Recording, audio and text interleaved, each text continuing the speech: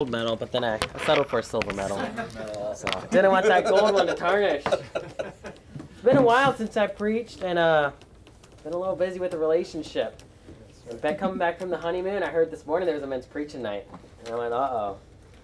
So I got up here, I put something together, something I've been thinking about, something that kind of goes with the stage of life I'm in, and I didn't prepare like I typically do, didn't polish it off, but I got a main idea about things I've learned.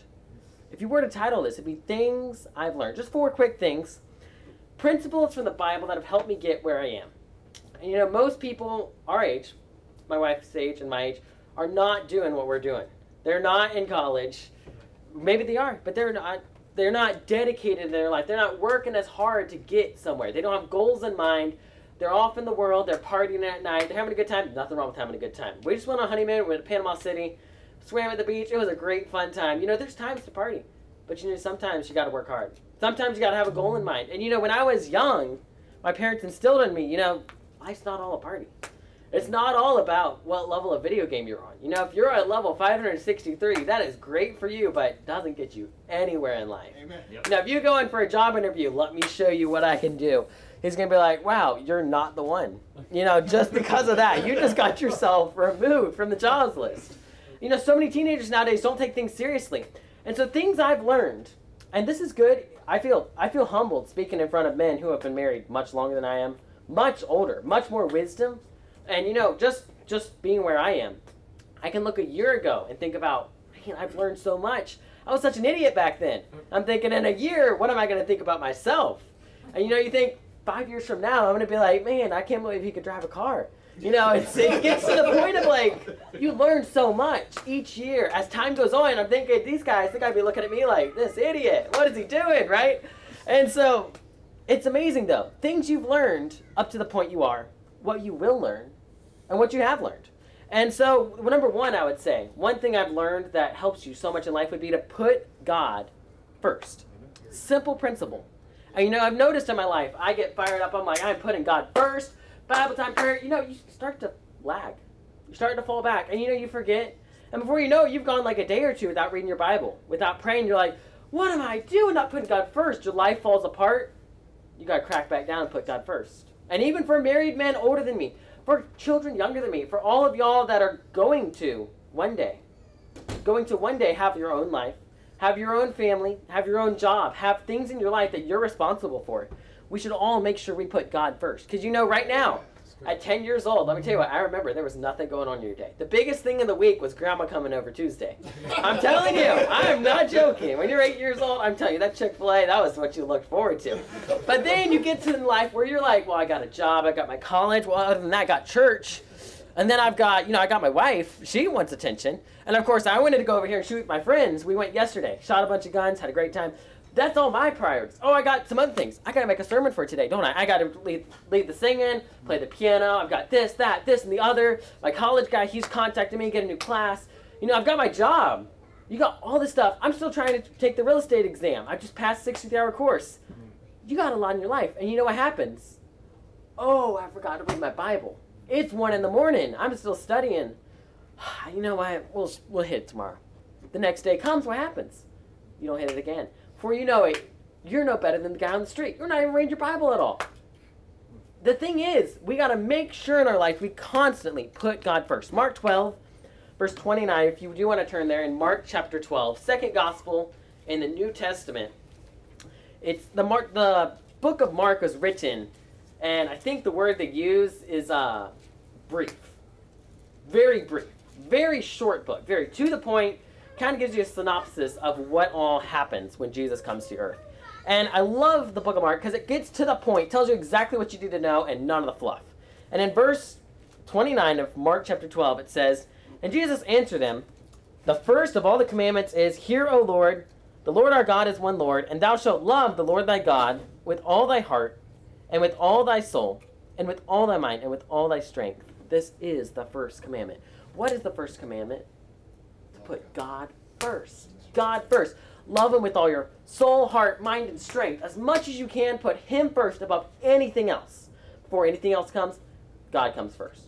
That is the first thing I've learned. Over my life, the biggest thing anyone can do, and this is also geared a lot to the younger children, because one day, y'all will not be under your parents. One day you're going to have your own. You know, right now, it's kind of crazy. You get married and you're like, I could literally do whatever I want. But then you realize also, and I'm going to face all the consequences. There's no slack, right? You're like, I could drive all the way to Panama City and I got to pay the gas. I forgot about that part, right? You realize, oh man, we could buy whatever we want and we're paying. We're paying. And then we're also, you know, we could speed as fast as we want. We could go 120 miles an hour and we get that ticket too. You know, it's sad in one aspect and it's exciting in another. And you realize, you know, you have to become a responsible person. That's right. You get all this freedom, with it comes all the consequences. And all of y'all won't have that padding of mom and dad. You know, oh, I can do this. You know, you steal candy from the store. And they're like, hey, mom and dad. You know, if I stole candy from the store, they're like, buddy, you're going to jail. So it's not the same. You're going to grow up one day. Put God first. Number 2, Amen. Stay on good terms with superiors. And also with your friends, with coworkers, with everyone. Stay on good terms. You know, there is people in this world. And there's Christians. And there's church members. And there's people who are they just don't care. They're like going about their life and they're like, you know, I don't really care about you. If you want to write me off, that's your problem. And, you know, they end up with no friends, right? And they're the people that don't have support. You know, something my parents made a goal of doing, and I try to do as much as possible. There's going to be people that are impossible to please, okay? Those people, you know, you're just like, you're impossible to please. I love you to death, and I know you hate me to death. And, you know, we're just gonna gotta leave it there. I mean, you're just a difficult person. But for the most part, we want to stay on a good terms with people, and especially our superiors. That includes God. That includes family, your parents, when you're under them, and even when you're out of the house. Stay on good terms with your family. You know, that includes your pastor. That includes past pastors. That's a hard one. Past church members. You know, there's church members from the other side of the split, and they got really mad at us. And we were like, you know, that's really hard for us. Because we'd like to stay friends. And you know, a lot of them have come back, apologized, we're on good terms now. We may not go to church with people. A lot of my friends, a bunch of people came to our wedding and stuff, we left their church. We left their church. We maintained a friendship. I'm good friends with people. We may not agree. We may have differences. Still good on good terms. You know why? Because we try to keep good terms, even though we may disagree, we try to keep good terms with people, gaining favor with God and man. Right? Yeah. And it's good. You know, some people you're going to be like, okay, we disagree on this. You know, we may have to part fellowship. There's a family. Y'all know what I was talking about. A little too much arguing. Put a little distance. Just a little too much. Sure. Little too much difference to where we had to put some separation in. And so there is a certain point where it comes to that. But for the main part, stay on the good terms with people. That's something I've learned in my life. Proverbs 15:1. A soft answer turneth away wrath, but grievous words stir up anger. And Pastor said this morning, to the 4 ways to grow. I think it was like physical, spiritual, was it mental, and social. And I like the social. You know, you do need to grow socially. You know, you can't just live your spouse, and your kids, and people do that. People do that all the time. It's totally fine. It is good to have friends, though. Proverbs 18:24, a man that hath friends must show himself friendly, and there is a friend that sticketh closer than a brother. And we've had countless people come and be like, how did y'all as a couple, Luke and Minna, you know, we're 18. We are not old. We're getting married. So much support. There's so people coming out of the woodworks to support us. You know what it is? We put God first, and a lot of people respect that. We did things the right way. You know, we could have at 16 just run off, just done whatever we want, be the normal teenagers, right? Go in the basement, smoke drugs, just do whatever we want, run around with our friends, wreck cars, break the speed limit, go out late at night, playing bad music. All this junk, right? You could have done that. We could have done that. You know, it probably would have been fun. You know, it is fun for a season, but we would not have ended up in the great place we are. Because we did the hard work. We did the homework, right? We went through all the hard stuff. And you know what? We ended up with tons of support. People we didn't even come to the wedding. People we barely know. Sending us money, sending us cards. We love y'all so much. Y'all are doing the right thing. Old people come up to us all the time. They're like, we love that y'all did the right thing. Y'all got married and everything. You know why? You gain favor with man and God. You gain favor with man when you gain favor with God. That's right. And there's going to be haters. There's going to be haters. But you know what? They're still jealous. They still want that support. They wish they would have done it the right way, right? And you know, that's the good thing. If you do it the right way, young kids, if y'all do it the right way, you're going to have way more support this way than if you did it the wrong way. And you know, you may not want the support. You may think, who cares about my friends? When you get that support, it's going to be worth it. And you know, sometimes that support is more than just good job. Sometimes it comes monetarily too. And you know, that's a worldly standpoint, but it is worth it. And we don't do it for the money, do we? We do it to please God. But you know, when you please God, what does he say? All these things will be given you. That's right. And you know, it may not be, you know, you could go around the world, work your own job, make a bunch of money. We could both work right now and make a bunch of money. That's not the Bible way. You know what? God provides for his children, does he not? Doing it the right way? Yes, sir. We do pretty good. It's harder to live on one income. But doing the Bible way, having good support, all these people supporting us, it's a good place to be. Good place because you know what? We're good in our heart with God. We know God loves us. God is proud of us. And we also know, you know, all of our friends, they support us because of that. Third thing I've learned, first of all, stay on good terms with God. Second, stay on good terms with people you know, superiors.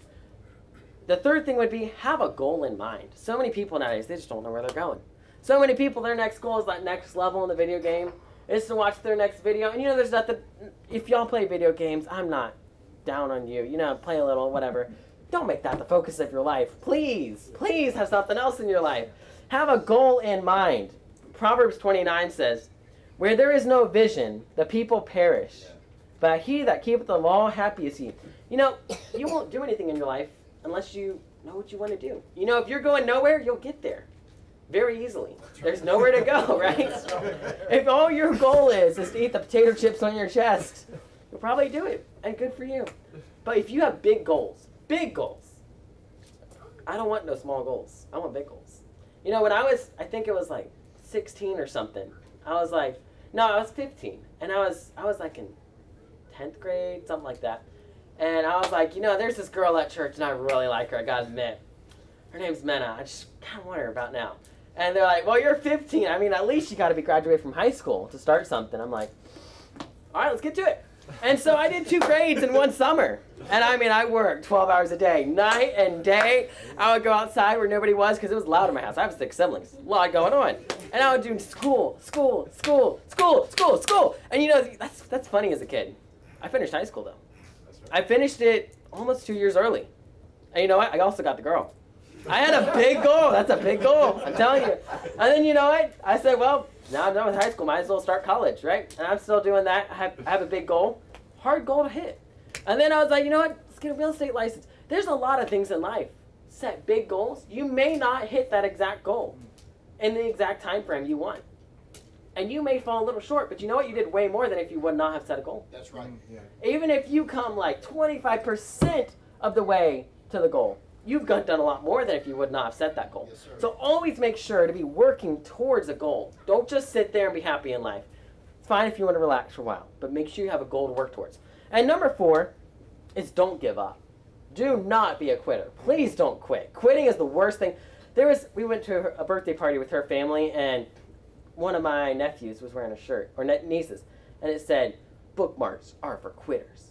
And I was like, ooh, that's a good shirt. I like that. You know, if you got to put a bookmark in the work, if you put a bookmark in your book, you're a quitter. I'm telling you, you quit. You better read that book through in one sitting. No, not really.